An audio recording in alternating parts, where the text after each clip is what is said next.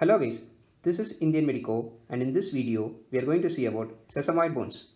This is a concise presentation for medical students. Sesamoid bones are bony nodules embedded in tendons or joint capsules. Sesamoid bones do not have periosteum. They ossify after birth.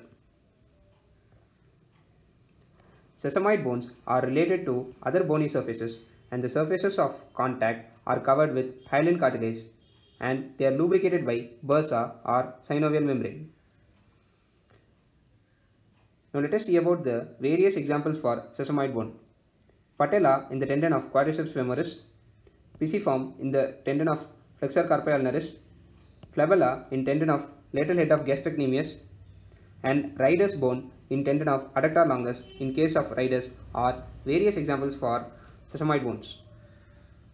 This picture shows patella in the tendon of quadriceps femoris. This is an example for sesamoid bone. Now let us see about the various functions of sesamoid bone.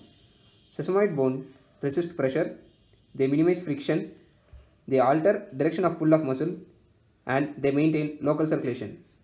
If you have any suggestions, please let me know in the comment section. For more such videos, please check out my playlists. Thank you.